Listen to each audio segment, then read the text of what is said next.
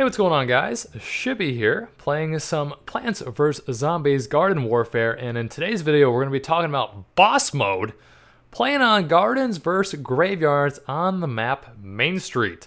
So if you have not played boss mode or seen any footage of it yet, kind of think of it like Battlefield 4 Commander mode.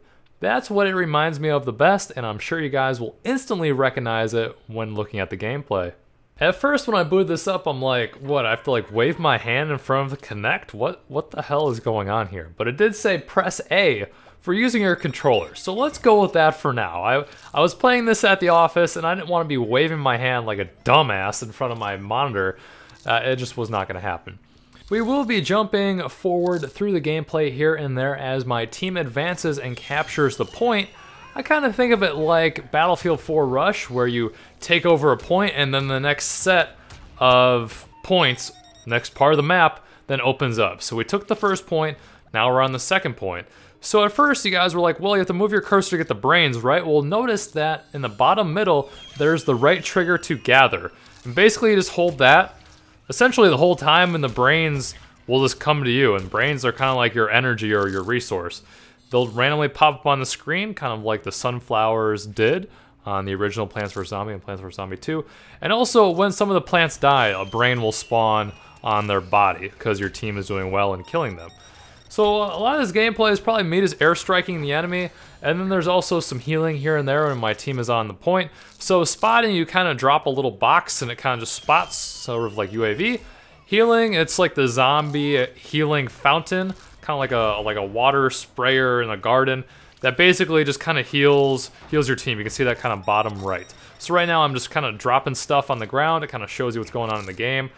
And I guess what they're trying to do here is show some love towards the tablet and the whole smart glass thing. That's kind of like the big selling point here. The round was almost over, but we ended up capping it within like 15 seconds. So the round then it continues, just like Rush on Battlefield. So this is now the third stage. It all kind of makes sense. This is something that you probably play it for one round, like one little session, and it just makes sense. Really not a whole lot going on here, but it is fun, and it's just something added to the game. So this isn't something like it locks you into the whole round. I think if it's available when you choose to spawn in or select a character, it's just what it will be. Notice bottom left how my crazy zombie guy has been taking damage. That's because I believe I am the floating drone that is going around right now, kind of by the garlic on the left side of the map, and the clouds, kind of that like zombie troll blimp. I believe that's like me, my character. That's not who I selected, but I guess that's the guy in boss mode. Moving on to the next stage. And then I kind of gather health over time.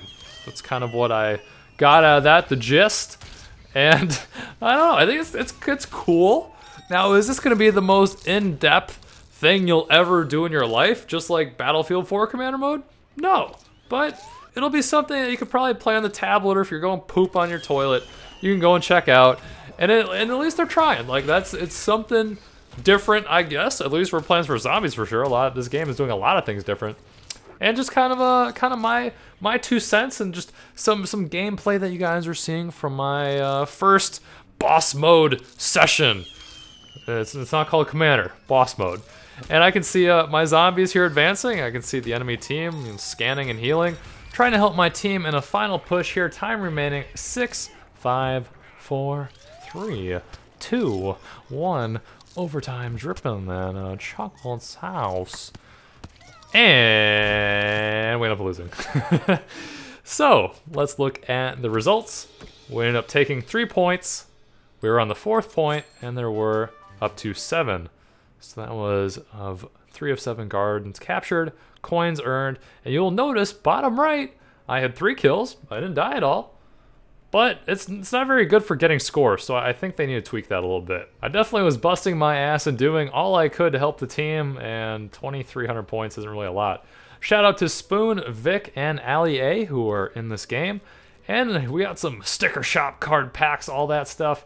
But I bought a nice pack in a previous video that will probably be on my channel, or will be soon. Anyways, guys, if you like Garden Warfare, let me know and we'll do more. See you guys.